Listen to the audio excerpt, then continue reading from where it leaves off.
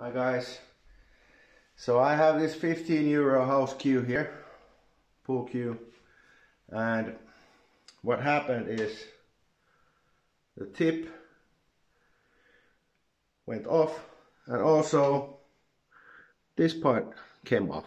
So what we're gonna try is how effective is Taom V10 chalk. I think it's the best chalk. So no tip at all.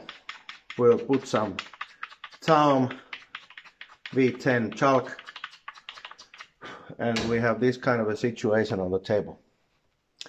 Let's see what happens. We'll try and get one ball to the corner without the tip with Taom chalk.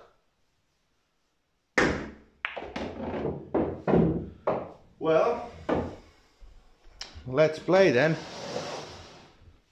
Though I need to change the cue now.